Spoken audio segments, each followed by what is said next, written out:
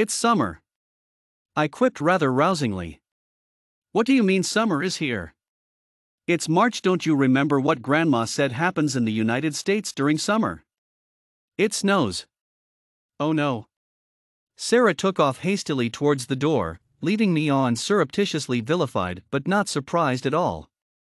Tom was grinding his maize harvest the season in most African countries by December, and that's his name, my father. She spoiled this brat who disturbs Uncle Jameson that remotely? Kate asked provokingly of the bosom friendship he shared with her last-born, Sarah. Kate was justly right in one thing though, nobody disturbs my dad's peace when held up. Dad came to love her most when my mom passed away through an accident 7 years ago. She was barely 3.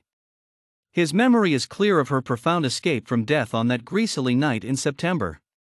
I kept my memory away from the pain because, in the words of my favorite writer, C.S. Lewis, if we think that home is elsewhere, and that this life is a wandering to find a home, why should we not look forward to the arrival?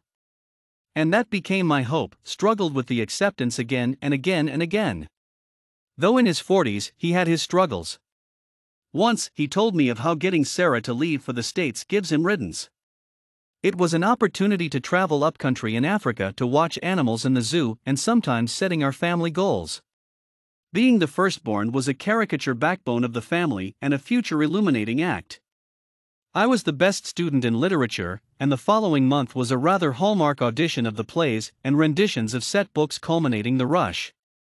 So it was sadly my first time I would miss the travel by flight to the U.S. Deep down, I knew my father's suffering and anguish of his wife's loss. He had loved my mother that of shilling to shilling and backbone to Eve and Adam. Once I popped unnoticed and crept stealthily only to find him crying. He might have missed my mom so much. We all did. He had shown strength in sorrow. Every time I would drive Sarah away to avoid more pain. The African family setup is so lovely.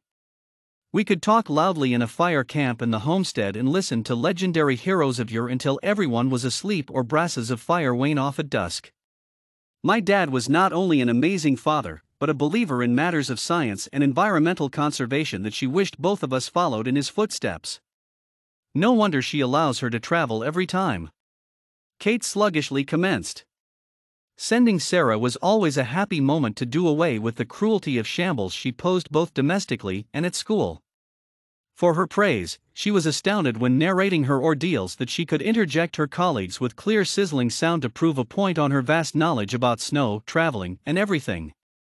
Her troubles in school and at Playfield were mostly snow and relating to traveling to Granny. She was casual as Sister Teresa.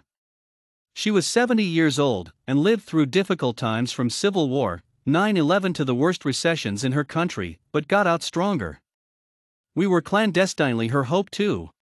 She loved me more, got me thinking of helping her with every effort and grit I withheld.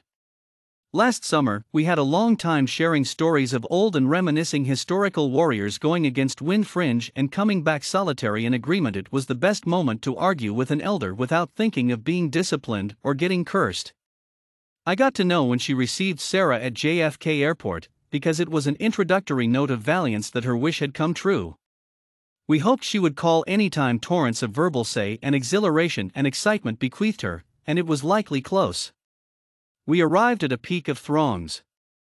People clad in their beautiful traditional regalia amid applause from the auditorium and guests who sat. This is your time, don't panic, give your best narration and live to the creed of your heroism. Talk about William Shakespeare, Dennis Eliot, Chinua Achebe, and your grandmother too. Such were beautiful tips on a flexible occasion. I knew my dad counted on me. When my time to give my ordeal and narration came, I commenced with courage and used witty riddles and proverbs. On stage, my predecessors had almost exhausted notable literary greats. I wasn't aware which script to take first. On my hand was a small note which my dad had written characters to mention in my maiden speech. So when I winked my eye to the last word, I knew this was a grand timely moment to live to my heroine and tell her story. Luckily, before the gong went, I bumped on Kate leading to the auditorium, making noise uncontrollably. You can't believe what Sarah told me just right now. Receive the call please and hear her out. That moment there, I was afraid as a chameleon on a frail twig and remained still, numb and fray. What might have happened to my sister, I thought to myself. Tears rolled down my cheeks, tears of joy as I blinked them in a bid to send them back. I guessed that it was a joyful and a laughing issue when Sarah narrated how she has rolled down the snowy surface and learned skating too on her second day there. My grandmother cheekily told me of how she fell on a rough frozen surface, tripling down. As laughter caught the better of me towards the stage, I knew I was headed for a landslide victory to tell the story of my grandmother and sister. What happened next was amazingly surprising. You know what happened next? Snow happened for the first time. Guess where? Africa.